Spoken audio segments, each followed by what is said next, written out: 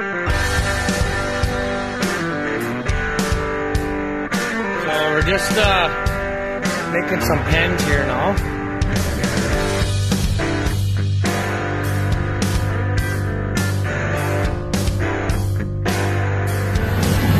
What?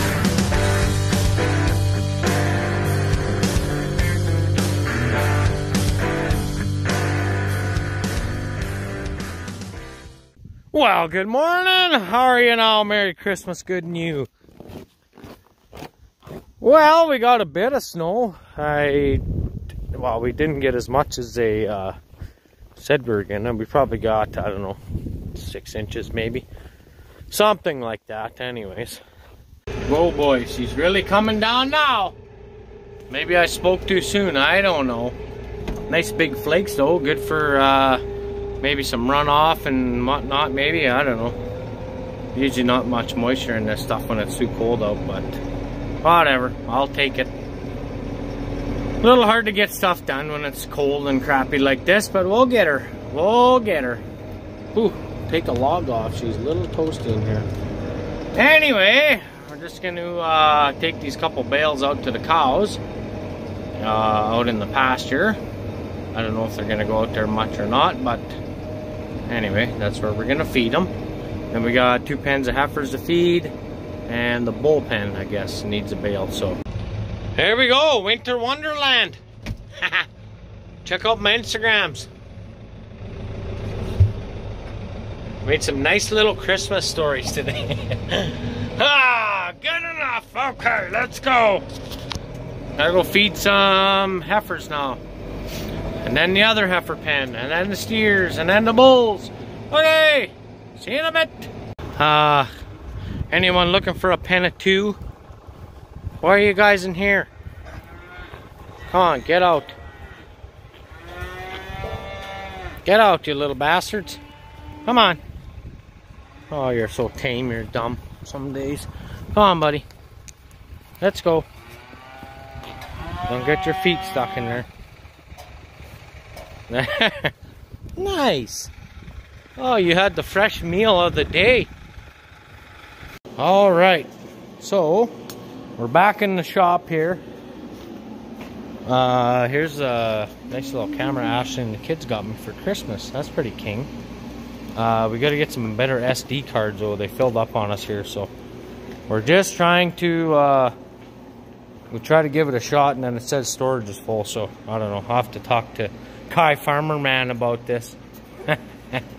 Anyways, we got the second Fenceline feeder tacked up. Well, the ends are welded up already on here. We got all these welded up. So we got that to weld up and that other brace, but we were cutting, and this is the first time we had to change a blade. She's fucked. The well, other than the factory one was a pile of shit, but anyways, so I got a spare one up here. Like a smart guy, I got 2 that day, so now I got to get 2 more. Anyway, we're gonna get this changed up and start cutting again. It just was warped. The frickin' blade was going ee. So anyway, see you in a few here. All right, so we got the neck bar up there. We got our 15-inch pieces in between. I got to tack this guy yet. Right here. So he goes in here like this, just like that. So I'll get to doing that, and I'll bring you back for the next step. See you in a few. All right, fellers, hang on.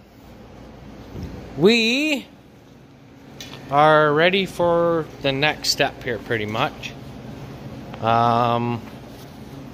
So basically, we got the neck bar welded on the bushings on this side. Anyways, we got to oh shit, I'm getting tired. I'll be following the wife inside the house here pretty quick. She just went in, but anyway, I got to weld the back side of these yet, like where the onto the bushing, and then where the pipe meets the pipe, same as that end. And then those are all done. And then what I do is I lay that back down so I don't pinch my feet. And then I will have to cut some, cut my little pieces for there, but I'll show you that in a bit. So probably tomorrow. I'm gonna shut her down early tonight. Fuck it, that's good enough for one day. Anyway, we got these all welded now. Tops and bottoms, insides and outs, and everything. Like that. We got both sides now. Tops and bottoms. So here's how, maybe I'll leave it over here. This one's a little more stickier than the other one, but seems to work pretty good yet. There's the neck bar. Now, being adjustable, I put chains on here, or no, I put a link on here, chain linker. And then I put a chain linker on there with a chain holder deal. And then I run the chain up, and then that's how you set your height when the cattle are in behind, coming up in through underneath the neck bar, eating down over top of the sheet steel. So this has to get sheeted in yet. That'll be our next step. I'll probably work on that tomorrow, because that's what I'm gonna do tomorrow. And then Flint has hockey tomorrow night, so I won't be able to work here, so I'm gonna get this one done tomorrow. And then what the hell was I gonna say now?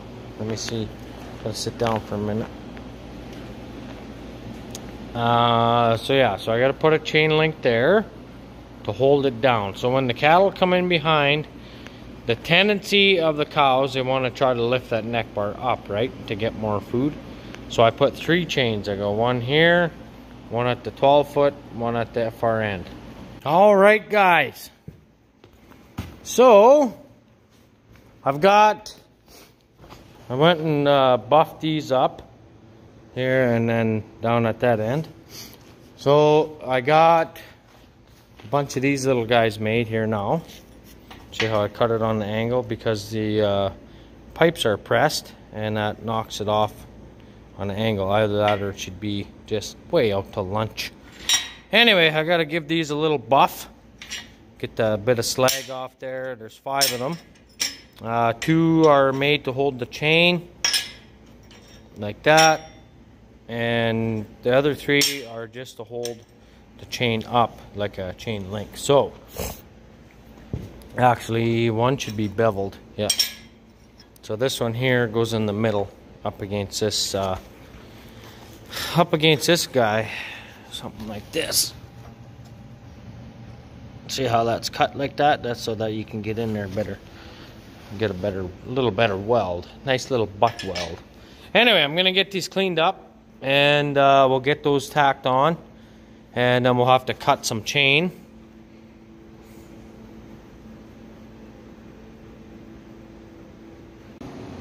This like that. So then basically, when you have that notch cut in there, the chain can still move instead of having it solid. On here it doesn't much matter, because it's going to pivot on that link anyway. So then what I do, well, I'm going to weld all these up solid after, along with all these guys. But I measure down from the pipe down, I think it's 18 inches, I can't remember. And weld the bottom link right into the plate here, and then I can wrap it around so that when the cows are trying to lift it, it's actually pulling down on the pipe itself instead of just on the link. You know what I mean? Like instead of pulling like this, I guess they could probably bend that if they had enough power. But if they got to pull against here at the same time, you're gonna get a lot more strength out of that. So anyway, there we go, guys. All the chain links are tacked in place. So I'll go cut some chain and we'll get those welded in. Like I said, every time I measure for where to put my chain on here, I measure down from the neck bar pipe or whatever, the top mount pipe from here down, and I think it's 18 inches. I'm gonna have to check. And then 30-inch chain, just in case you want it wide open or something. So that's what I'll do next here. I'll bring you back in a few. Okay, step by step here. There's the chain link is tacked in. So gotta get that welded, this welded, that, the chain link, that, and that. So get those done. Then I'm gonna come with a wire wheel and buff all this thicker rust off with the wire wheel. Just zinger down, zing, zang, zing, zing, zing, all the way down, both sides. Then when I weld the sheet metal to it, it should be golden. Speaking of that, I should bring it in and let it warm up a little bit. Anyway, I'll see you in a bit here. All right, so I just brought in some sheet steel, and just got to get everything squared up a little bit better, and then I can start tacking these in. This guy here has to be ripped in half at 4 feet. So we'll fire up the plasma cutter, cut him in half this way. We get all of our sheet steel sheared, depending on how high we want the feed, whatever part. So we get Russell to do that. Actually, they send it away and get it done. They don't do it anymore. But so 4x8 sheet, and they just zinger in half. You can get 10 footers. I guess if I was doing 30 footers like I'm gonna do for myself, I probably would be better off buying 30 footers, because then I can just do 3 sheets. I still have to cut the middle one in half to line up to the middle there, but other than that, she's pretty good, I think. Yeah, so I got to get those squared up, tack them in, and then I'll show you what I do on the middle there. Usually what I do is I put the cut edge underneath the straight edge of the full sheet, then it hides a cut. And then when I get it stood up, I weld the backside too, 2 little, whatever, couple-inch stitch welds. So I'll show you that when I bring you back. I got my other heater going here because I had the door open. It's cold. It's like minus 26 today. Holy shamoly, I gotta go turn my heat off here. Getting hot. So I got everything in place. Here's what I do here. I'll show you. So this is the 4-foot length. These are 24 feet long. So I go 8, and then I overlap the good joint on the outside. So this little 4-foot sheet is underneath. And then what I do is I leave a little bit of gap so I can weld the 2 panels actually to the tubing in there when I fill that up. And that's just a stitch weld, make it cross, and away we go. So same thing here. And then I leave this end in here, a little bit in on the end. But I gotta turn this heat off. So I'm gonna start tacking these all together, and we should be good to go. There we go. Like, I had my fan going here because it was full of rust dust. That was kind of shitty. Anyway, I'm ready to go here, so I'll get these welded up, and yeah, sounds good. See you in a little bit here. Okay, there she is, guys.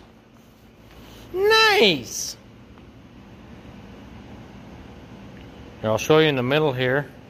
I gotta flip it up yet and weld up the back, but see in the middle how I burn right through the tin? It shouldn't be hot anymore. Burn right through the tin and then get onto the tubing underneath, and that holds it nice and solid. I like that. It's like that, little stitch welds, and it don't warp on a guy. So now I got to lift this side up, put the block underneath, get my lifting chain on, and I just lift it up with the tractor so it's straight up, and then I'll give you a little rundown on what it'll look like with the post chain to it. So I got 8 of these to build for myself, or for me and Ashley anyways, out back there. So we're not sure if we're gonna go with the adjustable neck bar or feed stalls or what we're gonna do, but like I said in the last video, the feed stalls will be all made of 2x3 tubing. I think it's 125 wall, if I remember right. Anyway, so we won't have this tubing up here, the drill stem. It'll just be all that, and then sucker rods for feed stalls, and the cows stick their head through and nom nom nom. Anyway, I guess so. There's a lot of different ways a guy can make them. You can make with a solid neck bar coming up and then across, with a sucker rod going through here, so the cows will stick their head through there.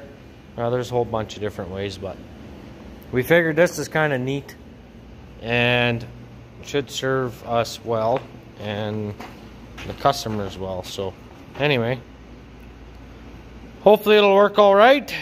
We're gonna get it's good to get some feedback from these guys. So I don't know if I don't think we need a rod in there, because this is, like I said, adjustable, so this can go up or down or whatever. But anyway, I'll get her stood up here. Gotta let the tractor warm up, and then I'll bring it in and finish the welds on here, and then we're good to go. She's done. So all right, see you in a few. Video's almost done. Oop, got a text. Probably Tyson or Nick. Okay, so I got her stood up here. No, it doesn't sit on the boards, but I gotta get up high enough. I'm not welding in the gravel.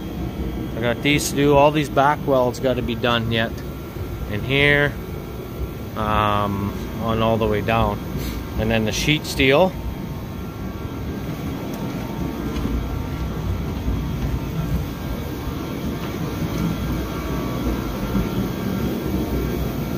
Sheet steel right here is the joint, so I just put 2 little stitches in there and she's good to go. So anyway, I'll get these done and that'll be her. So see you in a little bit, guys. Okay, guys, there she be, there she be. Whoop, nice.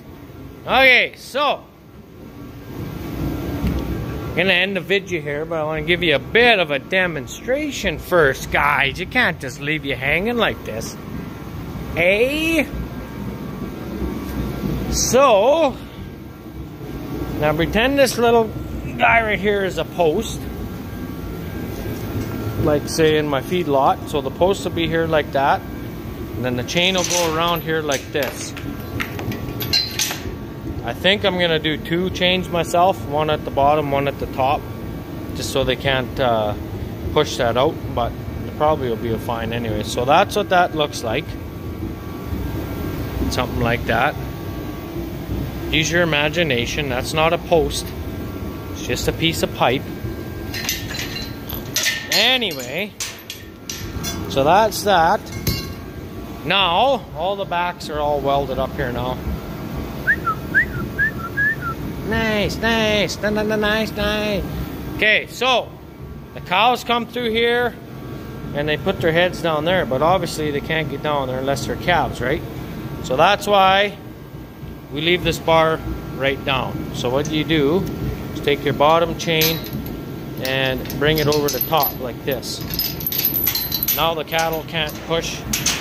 See how that chain gets tight? They can't push that open. So now, you know, you'd always think you got a big enough shop, and it's never big enough. Mind you, it's full of shit too. I gotta get all this stuff out of here. All that plywood I'm gonna use for the coverall shed on the bottom and stuff, to use that up, and good enough. So anyway, back to what we're doing here. So now we got these chains here. These guys right here go in here, like so. Okay, so I'm gonna try to set you down somewhere so that you can see what I'm doing. Hopefully you stay there. Okay, now watch. Hi, Billy. So we can lift this up, do whatever you want, let's say here, and then you chain the top. Now you gotta bring the bottom one back and over and lock it in like that. There you go. And that's what it's like. So basically all these ones are doing up here is holding the neck bar up. There's really not much weight on there. Like you seen, I can lift it by hand, by myself. So same thing down here. When you get your desired height, what you want, and we just lock this guy in, something like that. They never end up the same. I don't know. Might have to, anyway, whatever. You get what I'm saying. So this piece here, I probably could go to the next one, actually. Actually tucked in. Okay.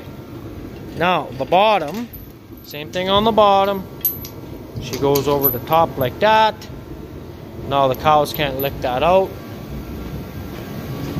Same with here.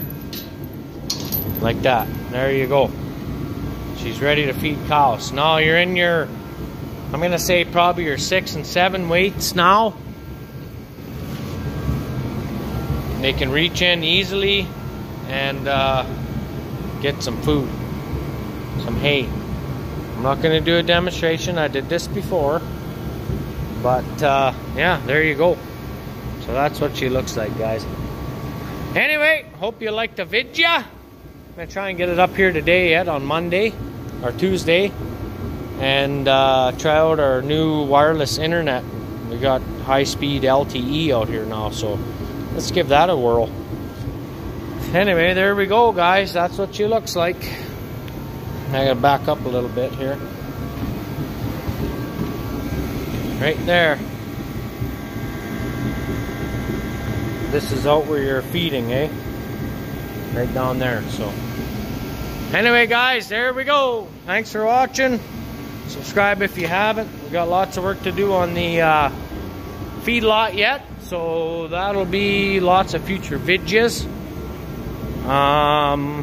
What else we got? We got lots going on, so we gotta get that cover all up yet, and water bowls put in, and oh yeah, all kinds of fun shit. So anyways, I'll see you in the next one.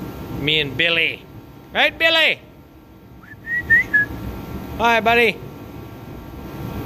Here he comes. Coming for a pet. Oh, he's coming through here.